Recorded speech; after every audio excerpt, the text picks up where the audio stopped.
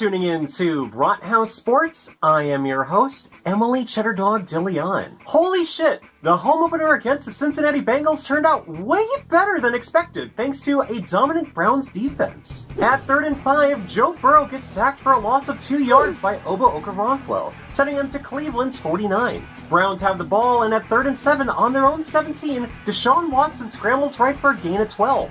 Watson tries scrambling again, only to be sacked for a loss of 7. A little while after, because the Bengals didn't do much, Nick Chubb does run for 17 yards to Cincy's 26. Browns fumble 2nd and 5, but the Bengals don't do much on their drive. The Browns get the ball back with 58 seconds left, and Watson passes deep to Amari Cooper for a gain of 20.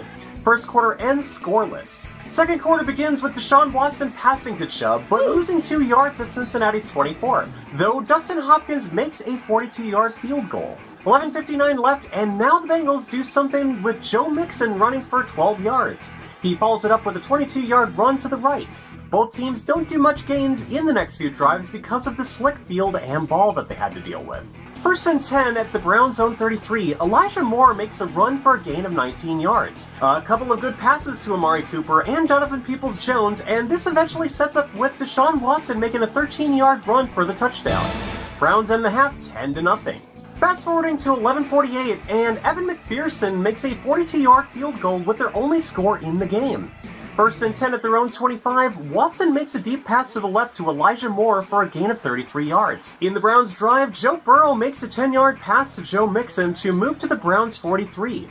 They eventually get to the 33, and McPherson attempts a 51-yard field goal. The kick is no good. Nick Chubb makes a 10-yard gain since he's 49. This soon gets followed up with Deshaun Watson making a 13-yard run. Chubb also gets a 13-yard run to the Bengals' 21. This sets up a Hopkins 34-yard field goal, and the third quarter ends 13-3. 1st and 10, and Watson makes a short pass to David Njoku for a gain of 15 yards. This gets followed up with a 17-yard gain by Jerome Ford, who improved quite a bit since the fumble earlier in the game. This eventually gets followed up with a 43-yard field goal by Dustin Hopkins. Again, Burrow and the Bengals turn back into the Bungles with a sack from Myles Garrett. Browns come back on the field, and Nick Chubb makes an 11-yard run. Chubb makes a 4-yard run, and Watson makes a 3-yard pass to Harrison Bryant for the touchdown. Deshaun Watson makes a 2-point conversion, and the game is over. The Browns win the Battle of Ohio 24-3. In the Browns-Bengals game, the Browns held the Bengals offense to 3 points, 142 net yards, 82 yards passing, only 1 play over 12 yards, and only 4 plays 10 yards or more. According to a measure of expected points added, or EPA, the Browns had the second best game after the Cowboys' clinic against the Giants in Week 1. While the Browns' offense had a below-average performance, it wasn't awful thanks to Nick Chubb. The Steelers, whom Cleveland will be playing against next week, look terrible in their EPA, and a bottom 10 offense could be expected. Somehow, the defense being ranked below is surprising. Last week, Thursday, there was some trash talking coming from wide receiver Jamar Chase of the Bengals. Despite not wanting to hear about Cincinnati's recent struggles with the Browns, Chase says, "It's just a regular game to me. It's just the hooping and hollering about the Cleveland Browns. I was about to call them the Elves. If that's just a regular season game, then it's a damn shame that the Bengals are playing like the Bungles once again." Not only did players like Myles Garrett respond with words, but action as the Browns defense dominated in a way that I have never seen before. If you don't live that down, Jamar, you better be ready for January 7th. When interviewed leaving the game, Chase continued to run his mouth by saying, "It's frustrating because I called their ass elves and we just got lost to some elves, so I'm pissed on that end. We missed opportunities. We didn't capitalize on that shit and we lost." And that's his words, not mine. I feel like there's been an ego that's been tamed on Sunday afternoon, but will come back in the following weeks. The Cincinnati Bengals are now 1-5 against the Cleveland Browns in the Joe Burrow era. Also, Chase does need to deliver if he really wants to call the Browns elves, because, really, they were dogs and they were hungry. Browns play the Bengals again in Week 18, January 7th. The Browns' 24-3 win against the Bengals has been considered the worst game in Joe Burrow's career. Despite the wet and slippery game, Burrow played like shit, and his stats have shown. On Sunday's game, Burrow made 31 passing attempts for 14 completions for a total of 82 yards and a completion percentage of 45.2% and no touchdowns. Burrow right now has a quarterback rating of 20.3, which right now makes Patrick Mahomes look way better of a quarterback, and especially for Aaron Rodgers' case, despite the Chiefs losing to the Detroit Lions with a 70.5 rating for Mahomes in that game. Deshaun Watson finished the game with a 65.8 passer rating, making 16 completions out of 29 passing attempts for 154 yards and 1 touchdown. Steelers defensive tackle Kamarion Hayward will be out for the Week 2 Monday Night Football game against the Browns.